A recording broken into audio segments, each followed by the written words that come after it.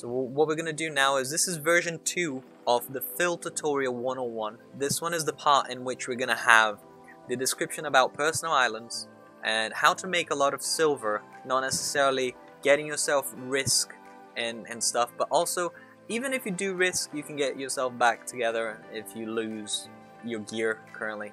Fairly easy because you're going to make more than you're going to lose in general, unless you're like unlucky and lose a lot. And also about the laborers, because laborers is something very confusing and not a lot of people know how to deal with them. So to start the island scenario, the best idea for you right now would be to make the island, and this is my personal opinion, in Caerleon. Caerleon is the center hub for the world right now.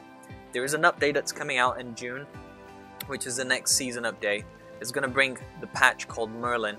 And this patch called Merlin, what it's going to do is going to revamp the entire little surrounding places called like Lyndhurst, Bridgewatch, Matlock, and Thetford and Fort Sterling.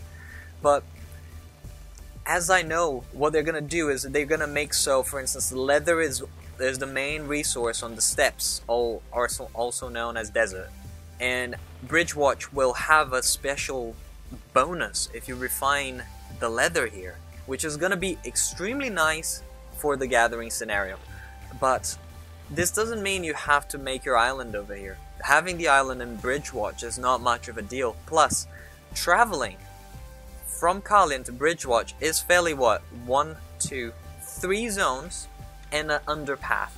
The underpath, if you're there, you're basically in Caerleon. It's really difficult for you to be ganked when you're in the underpath. And another thing, having it in Caerleon means you can do gathering in all parts of the place with no issue whatsoever. So I would say Caerleon is still the best idea for you to create the island. Reason why you have to create it here, or not have, but it would be a good idea, is put it this way: the hub that takes you to the Outlands, and the marketplace is fairly cheaper because there's not much content on the surrounding cities. To create the island, you've got to go, well, let me get into Caerleon. You've got to go into a tiny little guy called the Island Vendor, and you can see him on the mini-map, and it technically shows as a little coconut palm tree scenario within a little island, and he's called the Island Merchant. He looks like a freaking dude with an eye patch, but there's a lot of people here, so you won't be able to see it until people disappear. But the guy's really behind this dude here, and it looks like that. He's literally a pirate. Go over here, buy your island. If you did make the mistake in which you purchase the island somewhere else, the only thing you'll lose, for instance, if you remove and demolish everything you have and put it in the bank of the city, the only thing you'll lose is the expansions of the island if you abandon it and recreate it in Caerleon, which can be costly, but also, like, this is the last expansion.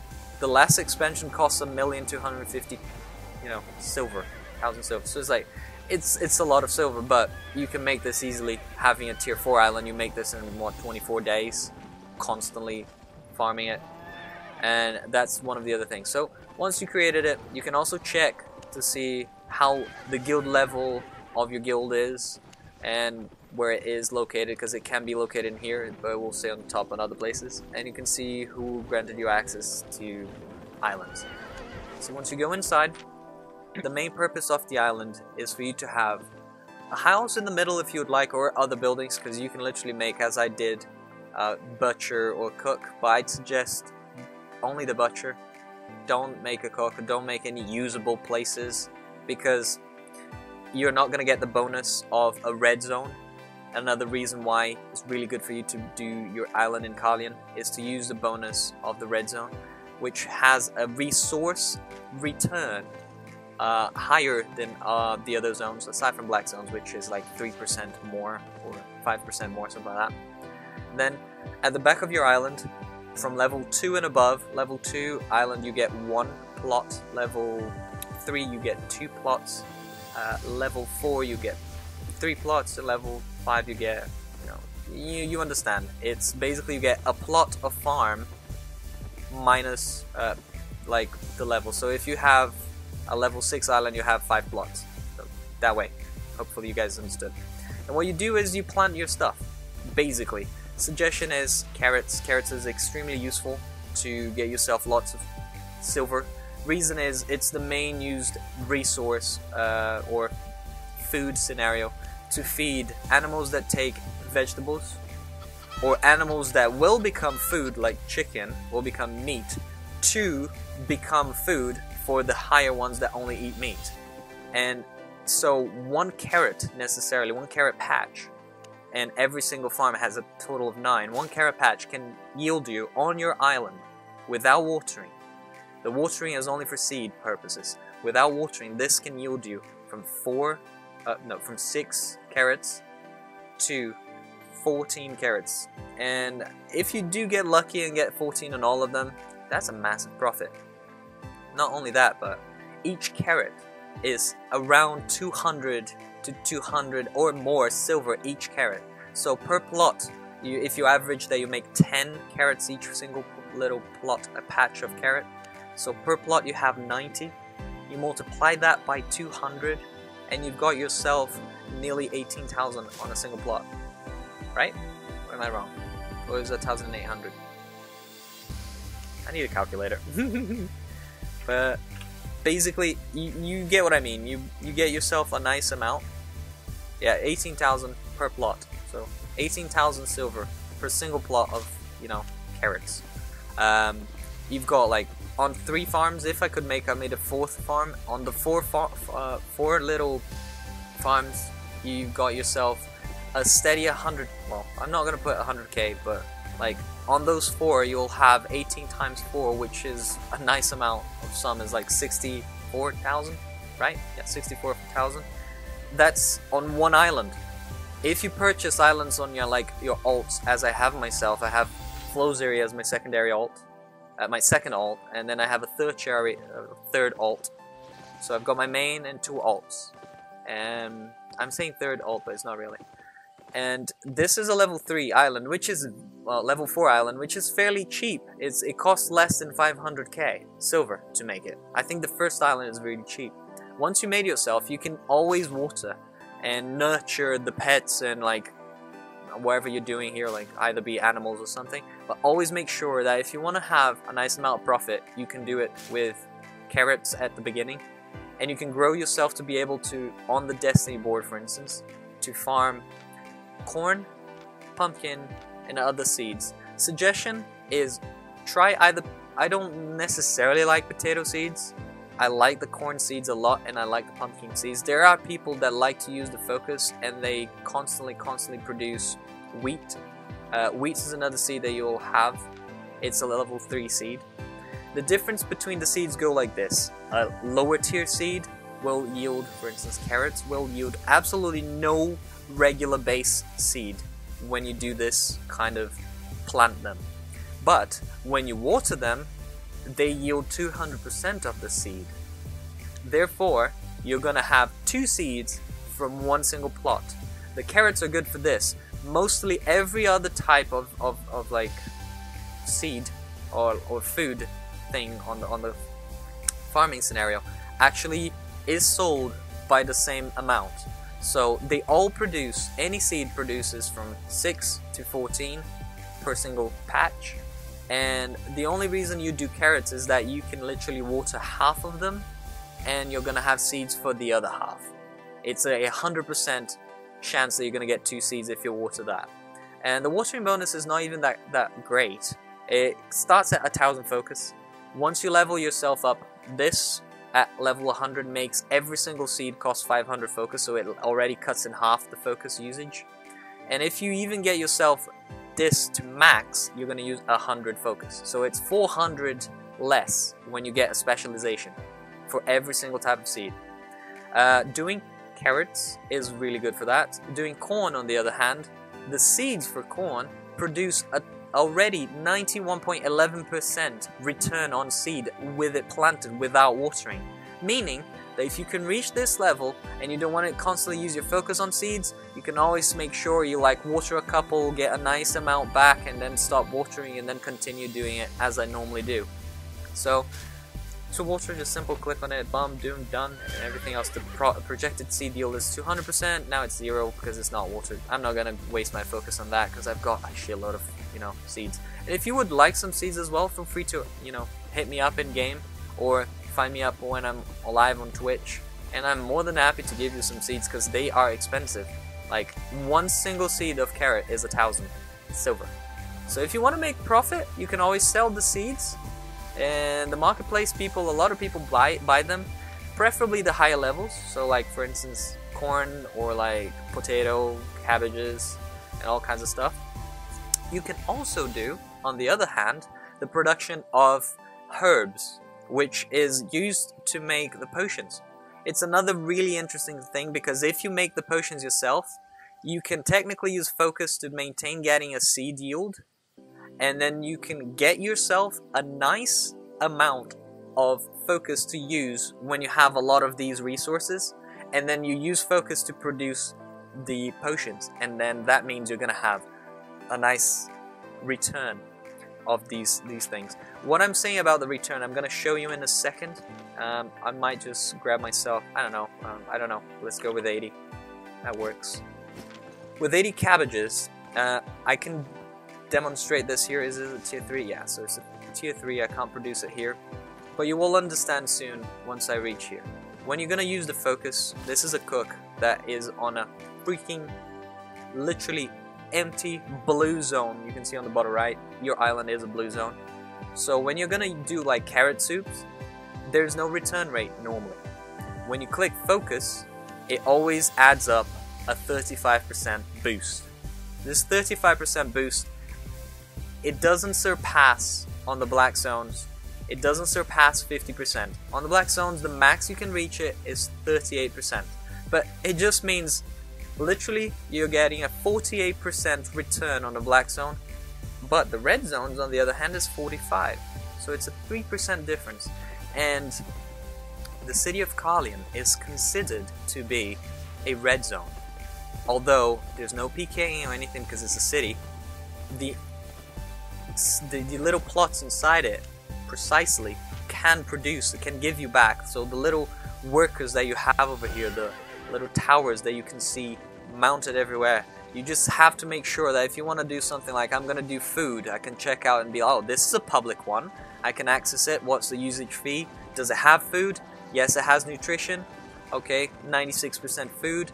Also has a usage fee of 50. I might go to that's a cost. Sometimes people put like that one, it's 39% and it's far as hell. It's like, I'm gonna go for that one, definitely. Just checking all of them. It's like, it's really, really low. Some people as well put 100%, which are like literally not trying to compete at all. So I reached the cook. Oh, cool, I can do everything I want on the cook, but I need to make sure I have the level. So I want to make cabbage soup. Unfortunately, it uses 144 to make, but this is the silver cost to make one batch. This is the resource return without using focus. If I click to use focus, 45%.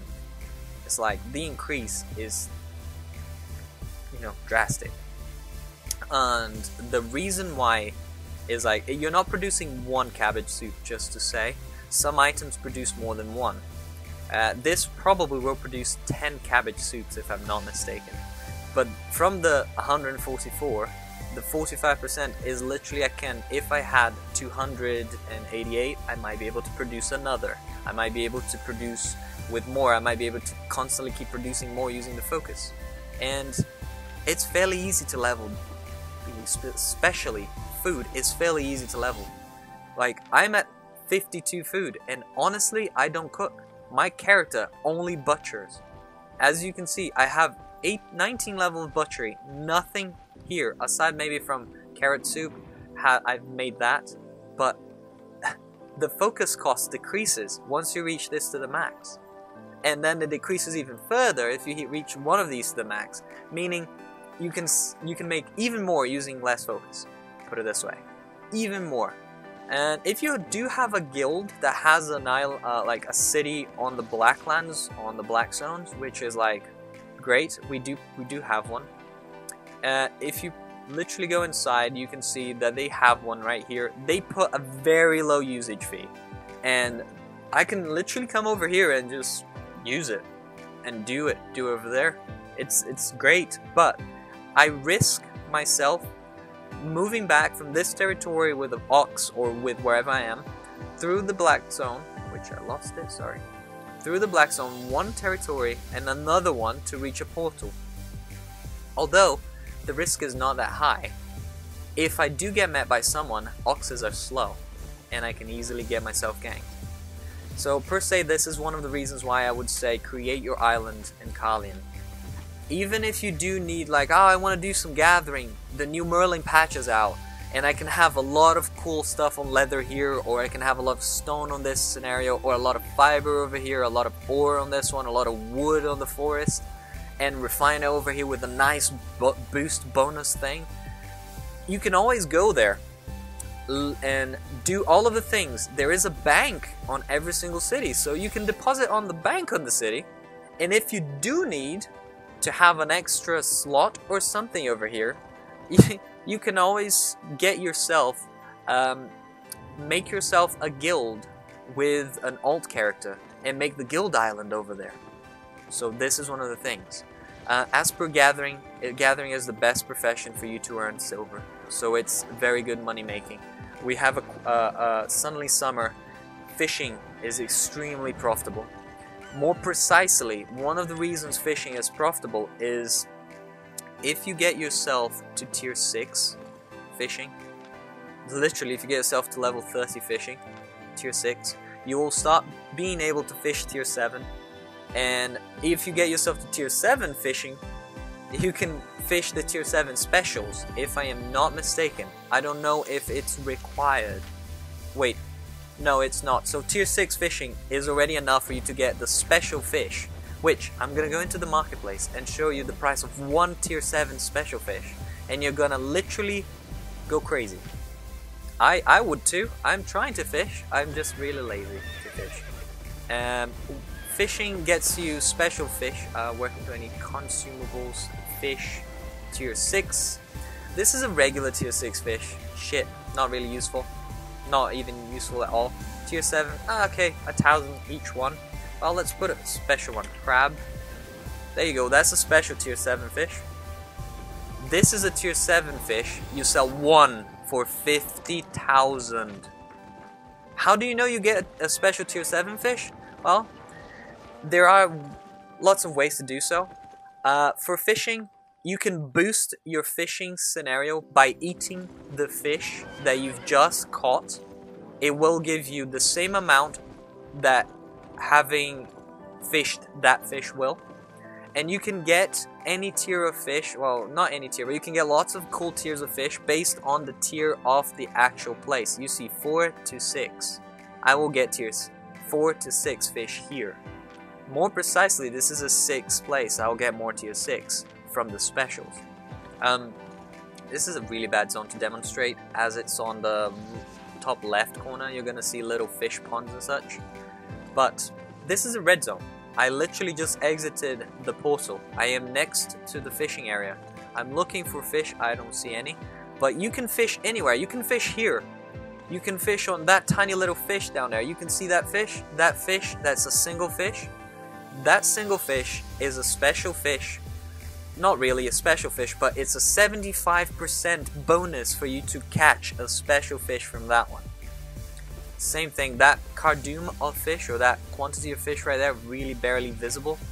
It will give you, I think, a 25 to 50% increase for each one of those to be a special fish. And all they do is, they work the same principle as having bait. They increase your fishing speed of the fishing actually biting the line, and a lot. Meaning you throw it there, 1-2 seconds later it's gonna be already biting it, and you can just pull it back.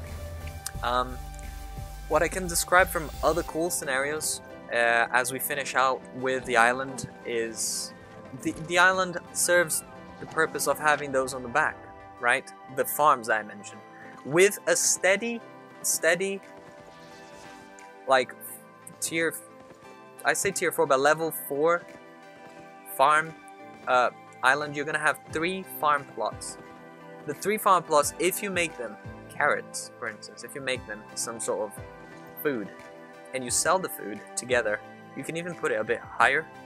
If you sell the food, in about 18 days, you will be able to purchase freaking enough gold, or purchase yourself the 1 month.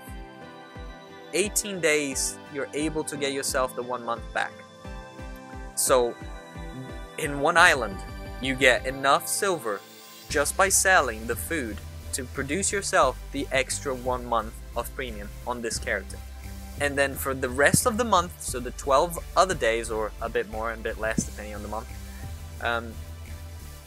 you get yourself extra silver, which you can put to a secondary character or something, and you can do that. Or you can do it as I did, and I got myself, aside from doing this, which takes like around, what, half an hour of my day to do these farms, and I get myself enough in 18 days to produce my premium, I went overboard and I bought myself the 12 months. You can see over here it has 361 days left from when I'm creating this now, which is, 22nd of May.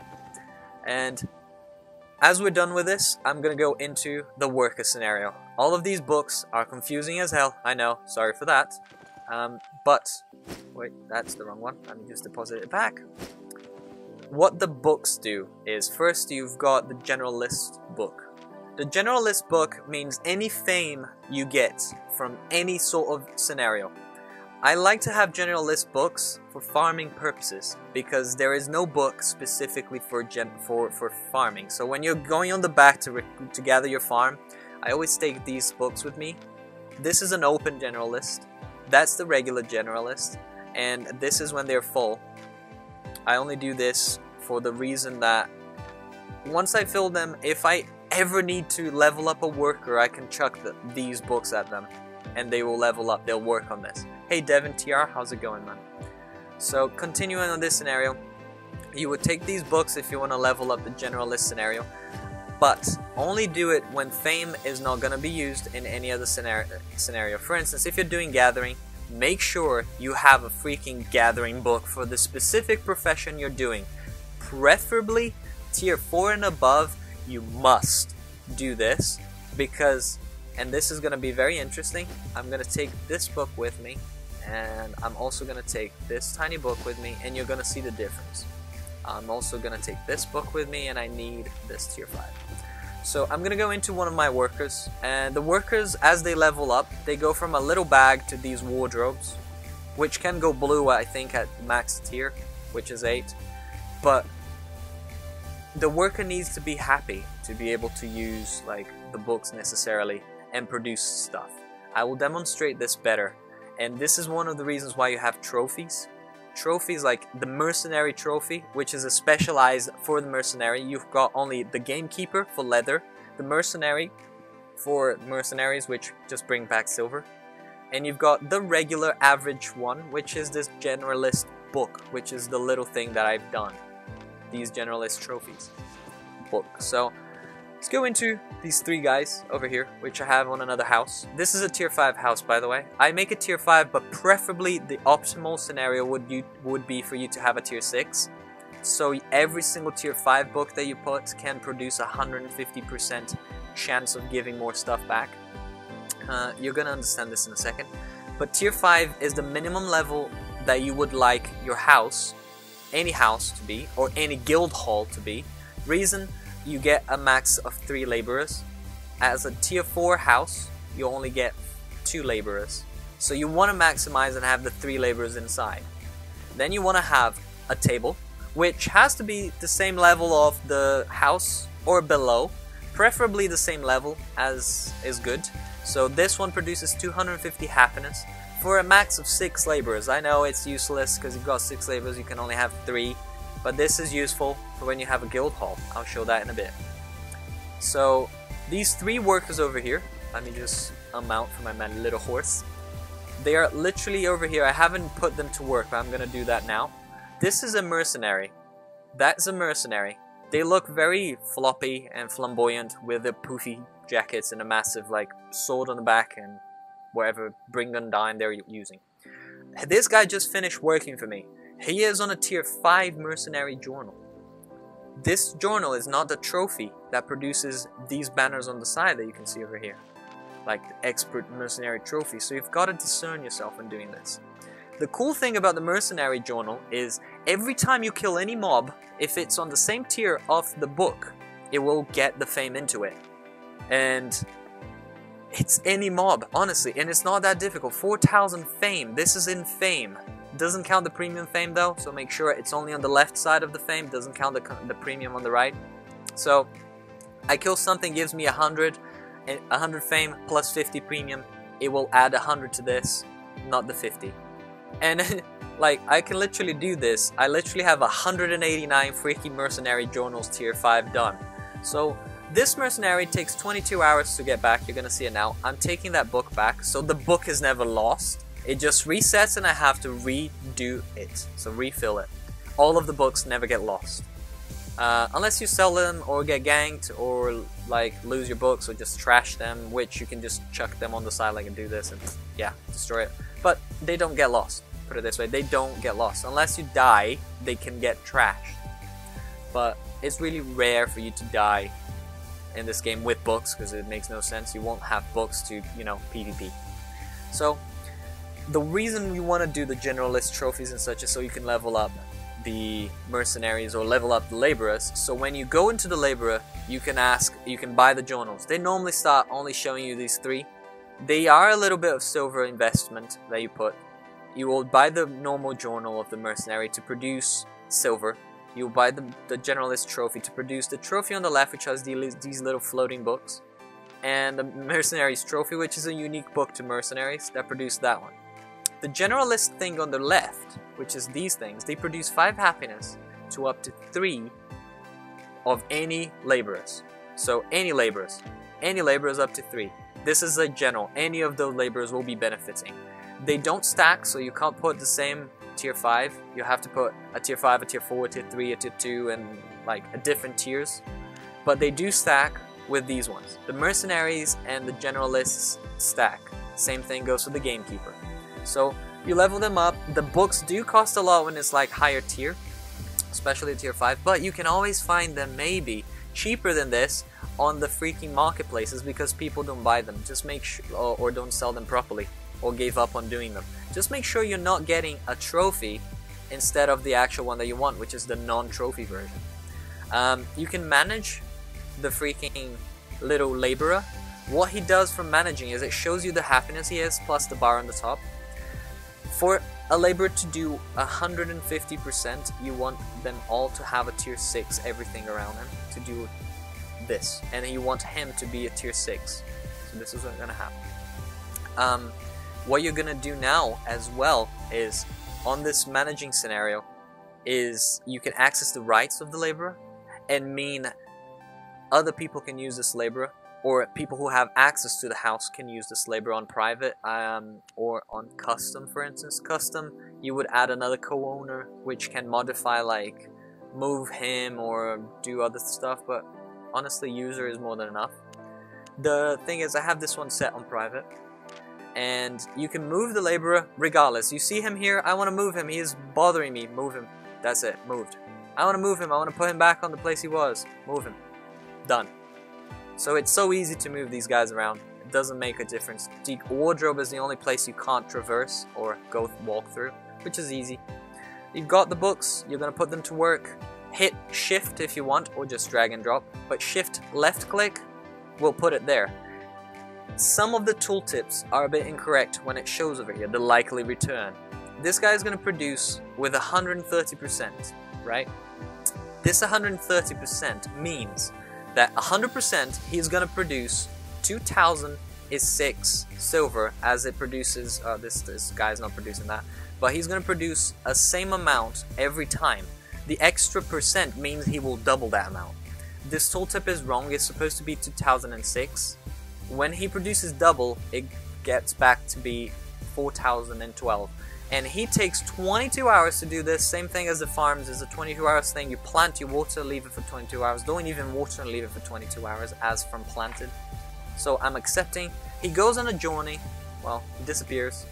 And no one else, aside from you, can take the reward from this guy. Your personal character is the only one that can take the reward back. And they're on a job for you. No one can put this guy to work as well. It's secluded for you. So this is another cool feature. If you have a guild hall and you would like to use it, I honestly wouldn't mind you using some of my workers as well if you would like to learn and such. So same thing, this guy is a tier 4. He will become maybe tier 5. he is missing a tiny little bit of XP or fame in that top to become a tier 5. So unfortunately, I cannot put a tier 5. There's no dragging and dropping here. I've got to go back and pick a proper tier, either 4 or below, for him to work on. The lady on the back is a fisherman. As you can see, the journals don't have a fisherman trophy. You know, there's no fisherman's trophy. Fisherman's trophy don't exist. So she is also not going to have the same amount of, like, she is a tier 5, same as the laborer that I sent. She's not going to have the extra 60 here because these produce 40 happiness. And she is not going to have that because she can't benefit from those. She will benefit from just the generalists on the left, which produce a little bit. Yep. So now I'm going to send her. She just produced a generalist trophy back to me. She gave me 1 ancient sculpture, which is that tiny little book. Done that. I want to send her again. I forgot to bring... No, I've got generalist.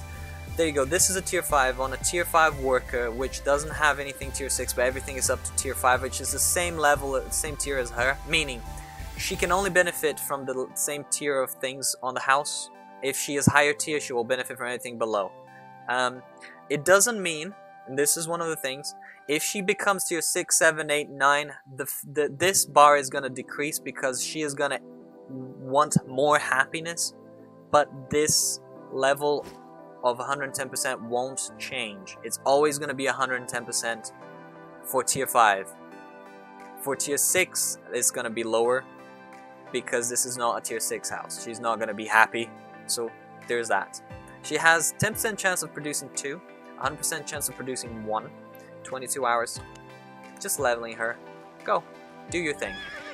There she goes. 22 hours later, she can come back. I should have probably placed the fishing one on her, which I have, and I forgot. Anyways, what I'm going to be doing now is I'm going to be going into, like, I literally just got these books, and I like to organize them a little bit, but there we go. I tend to level up Generalist Trophy from the lowest to the highest. And so I've just produced that, depositing it here. I'm gonna take these 2 books, as I mentioned. I need to take this or this, one of these things. Put the other guy over there, or this as well. Let's take these. So I'm gonna show how does it work right now. I've got the other island, Phly'ed's island. Phly has 3 workers that I constantly use over here. She has the gamekeepers, which are the leather workers. This is a tier 6 house. As you can see, tier 6 doesn't influence this. Laborers remain at that. This is a freaking tier 2 house over here, if I'm not mistaken. Or it's not. Yeah, this is a tier 2 house. Looks like a tent. It's a tent as shit. 1 laborer, right? That is a tier 4 on the left. You're gonna see the tier 4 house. Don't have 5. 3 laborers, only have 2. So there's that. Devin, what armor type should I use as a DPS? You can use cloth, you can use leather, but cloth normally is what people use as a DPS, as it boosts a lot of your, like, even the lower tier cloth, the tier 3, gives a 40% physical and magic attack bonus. But it can give up to a max of 55 or 50%, I think. Yeah, a max of 50% increase on your damage. While leather, on the other hand, gives you a max, where is it, of 30. 30% is the max on leather. So there's that, from 20 to 30% increase. So those 2. Right, so I got myself here. You can see the trophies for the gamekeeper is like little stuffed heads of what you hunt on the wild. This guy is not the gamekeeper. This is a stonecutter. I just have him here so I can have a stonecutter for my own usage. He is a tier 5. He has 250, 250, 25 because this goes up to tier 6. If I do put a tier 5 book, he would eventually produce 150%, which is max they can produce back. But I don't. And he also is not tier 6 yet. So he's only tier 5. I'm going to put tier 2, and he is going to have the 150% back. On resources, most important thing, which is why you should always have the resource book with you if you're gathering. They produce the resource back. Not only this, but they produce this resource back, and if it's from tier 4 and above, has a chance Like, I'm putting this guy to work. You're gonna see it right now. This is a tier 4 gamekeeper. Tier 4 gamekeeper, tier 5 gamekeeper. As you can see, I can possibly level this guy up on the other character. Might do so. But as you can see, the tier 4 gatherer, which is the gamekeeper, if I put a tier 4 book, 132.5%, right? So he's not bringing back 100% because he's not tier 5 yet, 150%. But the tier 4 leather that he's producing back can be 0.1, 0.2, 0.3. To explain what they are, if you look, this is not leather, oops. If you look at leather, this is a 0.1 leather, like this is a leather 0.1, this is a 0.1 tier 5 leather, 0.1 tier 4 leather. The reason you want to have tier 4 and above for most of your gatherers is because they can produce these back, and they can produce even the rarest of leathers or rarest of resources. So yeah, go for it, do that. Same thing on the other guy, that guy on the back. He will produce 150%. He is going to produce 72. Out of these 72, any of these can become. So all of the 72 have a chance of becoming a rarer type of resource pack. Alright, did that. Also, don't forget you need beds for them. Each bed produces enough happiness from one single worker, so you need a bed for each worker. One of the reasons why you do beds. Beds, tables, then trophies if you would like. Right, I've just produced them all. Now, what you're going to have to do is, if you would like to know how to upgrade houses, you've got this little panel here. Click on it, upgrade. If you press begin, a little guy pops up on the right, and you just click to add the resources. If you want to cancel it, it will destroy all of the resources that you've placed, so make sure you don't place something and regret. Or if you do, you can just leave this guy forever here. But if you do cancel it, it just removes him. To put a laborer, this is another cool thing. You press on this, select to hire the laborer on the left side, and well, if you don't have a limit, you can put it there. Hello Silent, how's it going? Right, so let's go into, this is one of the last ones I'm going to be doing right now from the laborers. I've got a guild that I run on my alt. This guild is open to anyone who would like to join. Feel free to make applications for it, or feel free to just request me to put you on the list of people who would like to be like visitors. I don't really care if you're part of the guild or not. It's a guild that has absolutely no reason like to not be here, used by the newcomers or by anyone who would like. Because what you do on a guild island, and this one is in Caerleon, what you do on a guild island is you have access to a full-on personal extra chest bank thing. So this is a personal bank. It's completely yours. So if I put something here, no one is going to be able to take it out aside from me. And I'm not, you know, gonna remove you from the list because I earn nothing from not having you here, and I made this to make it easy for people. So if your bank in Caerleon is full and you don't have enough chests on your island or such, because you can only put chests indoors unless it's special chests, I would gladly give you access to this so you can have an extra bank in Caerleon. And not only this, but you also get access to a fully on public guild hall tier 6, which I am making every single worker here be able to do 150% on their work for a tier 5 book. Meaning you can put their own public. You can come over here, and this is how it looks as one of every single worker. I'm gonna increase more, but one of every single worker is here. These are these little bags because they're all tier 2. They're shit so far, but so this is what's happening. Their happiness. I've just literally earlier today placed all of the beds, made all of the organization. You have the mercenary, the gamekeeper on their corner. As they're only tier 2, they only give tier 2 books. You can see all of them are kind of like, hopefully I didn't make a mistake. They're happy with their thing. They're only tier 2, so they're not getting the benefits of like necessarily higher tier trophies per se. But they're here for personal use, for you to buy journals, and you can even buy if they're not here. If they're gone on work, you can even buy it. And you can use them fully, freely, no problem whatsoever. It's just to make sure that you can, every single profession, get yourself the book that you need if, you know, Marketplace is not selling it enough. And when you click on, like, manage, you can see I set them to public. You won't be able to do any changes on this, I assume. I might be wrong, but if you do, there's not a problem. I can always readjust.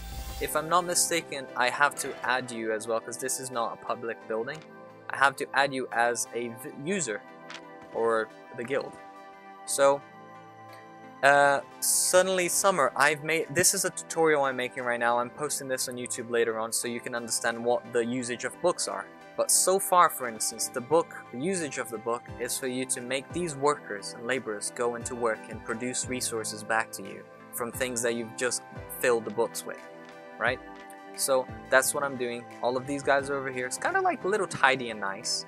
And you feel free to use and abuse of these workers as you please. I'm going to be putting them to work every single day on general lists so they can grow and be better. So that's what is going to happen. And Devin, that's a very good question. For you to switch from tank on an expedition, you have to change your weapon. Certain weapons lock you to be a tank. So, once again, Serpensortia, or just contact me. Serpensortia is the name of the guild. Or just contact me, or just ask Phly, which is myself, or just message me on Discord, on Twitch.